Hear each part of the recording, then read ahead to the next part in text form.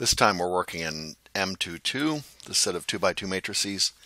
That's our vector space, and I'm trying to figure out whether or not this set S, which consists of these vectors A, B, and C that are in M22, whether that set is linearly independent, whether these vectors are linearly independent. So we go back to our definition of linear independence and test this equation. So I want to see whether C1 times A, the vector A, so that's 2, 0, negative 3, 1, plus C2 times the vector B,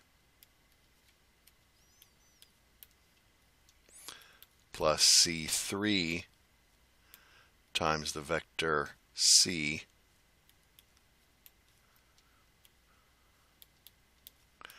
is equal to the 0 vector. If that's equal to the 0 vector, then does that guarantee that C1, C2, and C3 are all equal to 0 simultaneously? So now what you have to do is come up with a system of equations based on this. It's fairly easy to do that because I'm going to find 4 equations. The first one using the linear combinations that add up to 0 in the entry 1, 1. So if you follow me, 2C1 minus 4C2 minus 8C3 has to equal 0, right? So 2C1 minus 4C3, no, so C2 minus 8C3, and let's move this guy over, has to equal 0. And so in a similar way, we can just do that to all these other entries. So let's look at this guy. This guy has to be 0. And so 0 times C1, which is a 0, minus 1 times C2, minus 3 times C3. That must be equal to 0.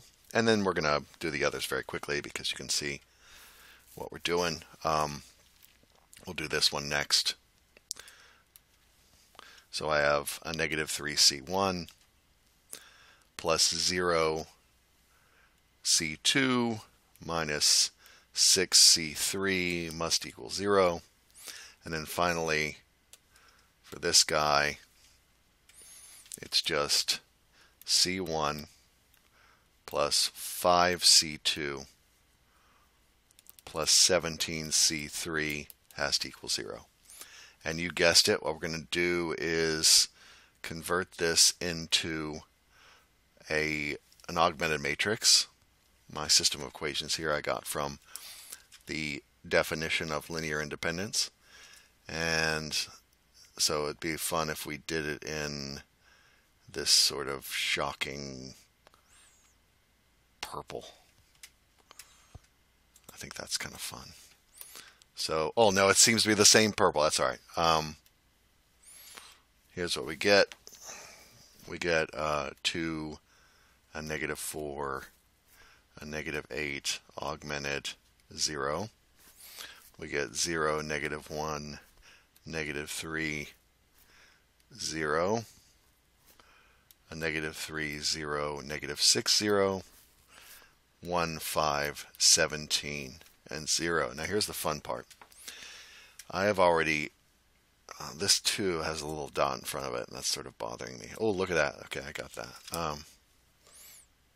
Good, let's repair that. All right, we're good. Now, watch, I've already programmed this into my calculator. And so, if you go, now I've called it D. All right, so in my calculator, for various reasons, I've called it D. And you're going to see why that's true. So I've put that in my calculator. Let's check it. There it is. Augmented matrix. That's a coefficient matrix. And all I have to do is, it's almost too easy, hit row reduced echelon form of D. Remember, I put it in as D for reasons that will become clear in a few minutes. And so this is what I get back as my row-reduced echelon form of that matrix D. I get back 1, 0, 2, 0, 0, 1, 3, 0, and then the final two rows are all 0 rows. All right, now what does that mean? That means that I have some information about C1, C2, and C3, right? I can go ahead and write that out. What information do I have? Well, I know that C1 plus 2C3 has to equal 0, and I know that C2 plus 3C3 has to equal 0. All right, well, what does that give me? That gives me that C1 has to equal negative 2C3. C2 is equal to negative 3C3.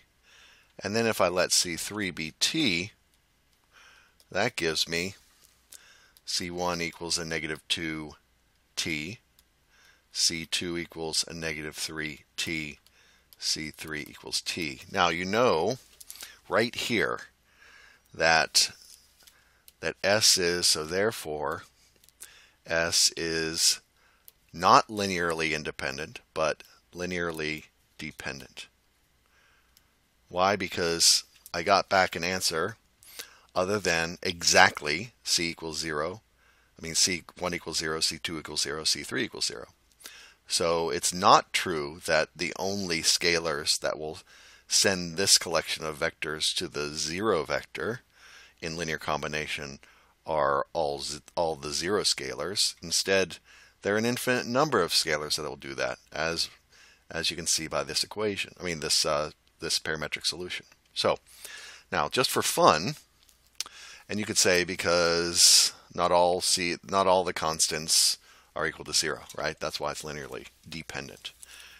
So just for fun, let's let t be some number now. So this is just the just for fun line, right? So what if t equals negative 1?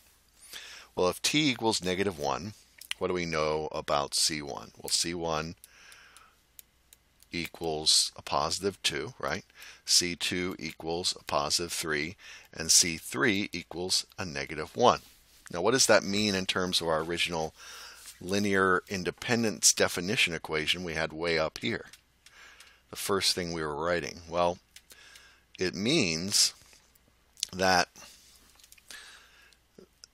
2a, because remember from that equation C1 was matched with A, plus 3b minus c has to equal the 0 vector, all right, which is the 2 by 2 matrix with all zeros in its entries. All right, well, now what does that mean in general? I mean, specifically, well, it means that if I multiply 2 times A and add to that 3 times B, I should get C back. Now, if we could have figured out that C could be written as 2 times A plus 3 times B before we even started this whole conversation and this entire problem, then we could have just concluded that S is linearly dependent. You see? Because that's the definition. That's one of the byproducts of the definition of linear dependence. Is that the vectors can be written in some one of the vectors can be written in some sort of linear combination of the other vectors. Now, you're never going to be able to see that. So that's why you have to go back to the definition. But just to show you that this is true, I've programmed in as a special treat the original matrices in the set S. And so I'm going to go and show that this final equation 2A plus 3B actually equals C. So 2 times the matrix A. Again, I've programmed these in already from the original problem. Plus, oops, 3 times b. Okay, and the calculator is going to know that I'm multiplying the scalar times the matrix when I do this, and now I'm going to hit enter. Now that should give me back C, and if you go back, I've already programmed C in so we can compare it. Let's just see what C looks like. Sure enough, we do get back C. So as I said before, a lot of students spend time trying to look for the linear combination themselves that would show that one of the vectors in the set is a linear combination of the other vectors in the set. But generally, when we make a test or do problems, we're not going to make it that easy. That's why you actually have to set up an equation like this one to work out the details.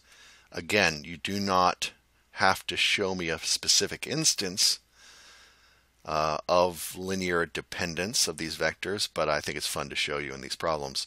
You just have to say that S is linearly dependent because I got back constants that would make that equation true that aren't all zeros. This equation true.